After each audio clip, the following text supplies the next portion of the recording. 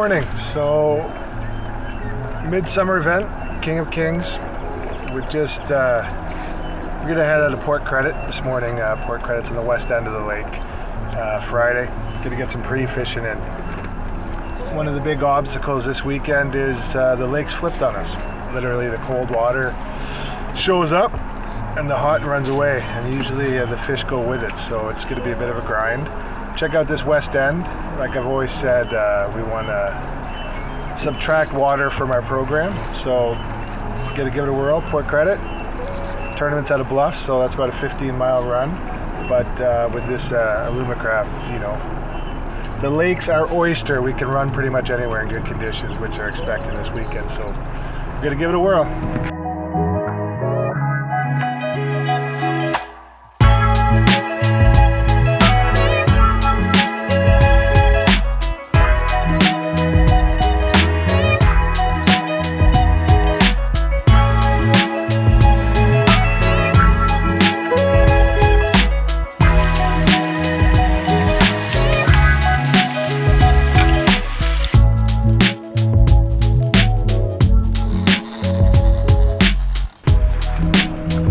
Started in one of our old faithful spots there, just the cement plants off Port Credit. Surface water was 47 degrees. We're in August here. I mean, it's unheard of to have these kind of temperatures. And unfortunately, the fish aren't going to sit in that. So we've trolled our way up to 200. We found a random straggler on a lead core, just about an 18-pound king. They sure do fight hard in this cold water, but just far and few between, not enough to focus on for a tournament. So we are kind of figuring out our next move. St. Catharines has some warmer water. That's about a 26-mile run. Yeah, we're gonna rack our brains here, put some ideas together and sort it out.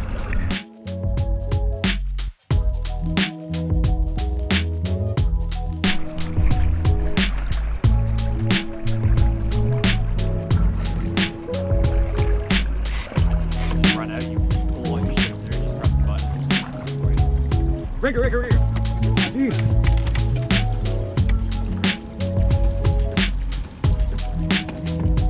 That's the deepest king I've ever hooked. 199.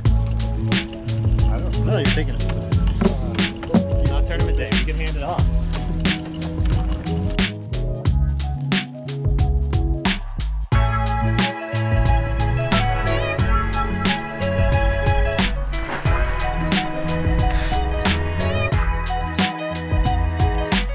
Well, that was a pretty good fish there. We put him at about 22, 23. Oh. We're back into another one. So honestly, we're not seeing much out here. We're in 250, freezing cold water. So we're gonna send it right back down. We took that last fish at 199 on the rigger. So that's it's not common practice, but it's not often we deal with conditions we have right now. We're pretty much cold water from top to bottom, so there's no water columns or thermoclines the fish would be sitting in. So we're just randomly choosing depths. 199, that's the new ticket.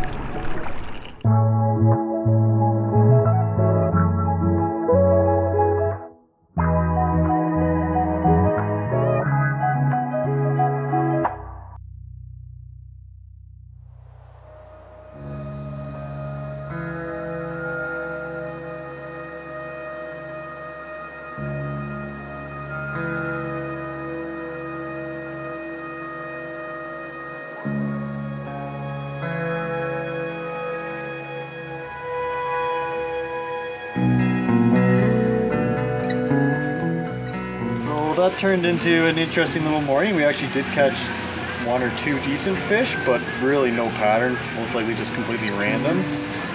And yeah, so we searched the grounds in the credit area from, I think it was from 50 all the way up to 260. And yeah, it wasn't looking very good. There was super cold water everywhere. Other than that, it was a tough go. So it's going to be an interesting evening of contemplating what the game plan will be for tomorrow.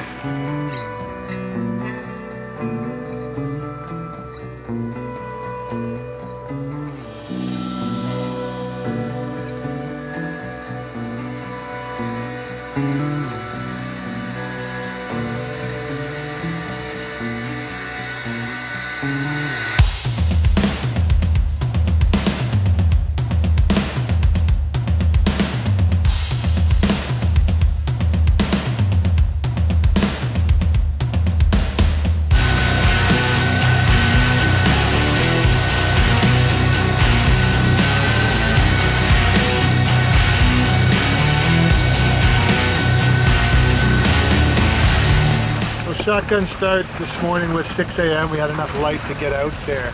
I think 90–95% of the field came east. We had our eyes set on Pickering, Whitby, or possibly Oshawa. We were just going to kind of gauge as we ran down the shoreline as we hadn't fished here. Just on the way into Whitby, we pulled up, set up, and we fired. Geez, we fired in the first 10 minutes.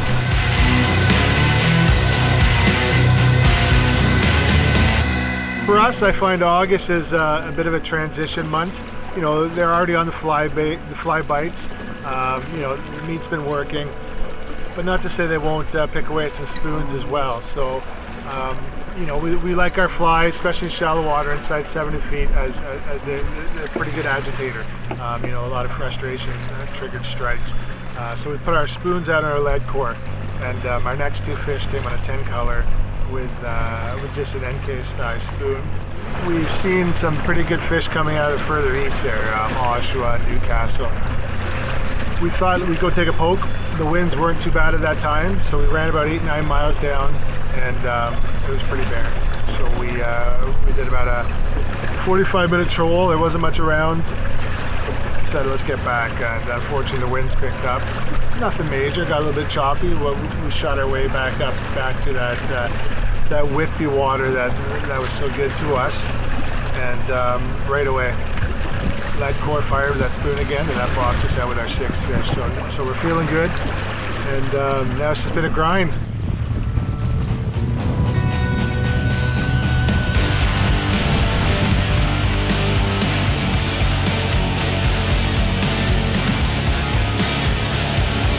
Nice mark there, broad this upgrade. It's probably about a 8-pound upgrade from our second year, so it's awesome.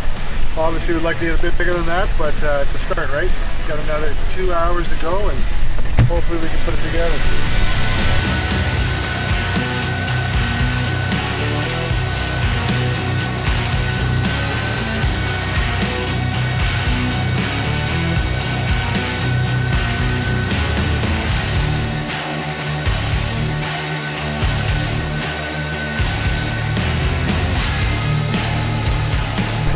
Picked up another 2 on this one.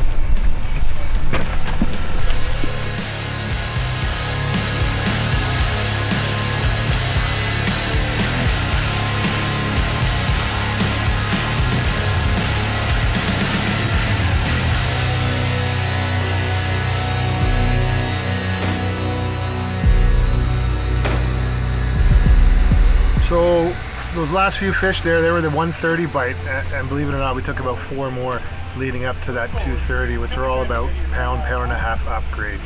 We had an hour run time to get back, and it picked up. It picked up pretty good from the southwest. We had about a 20-mile run to get back. So yeah, that footage isn't needed. It was a bumpy ride back, but the Alumacraft got us back safely, and it was a great run.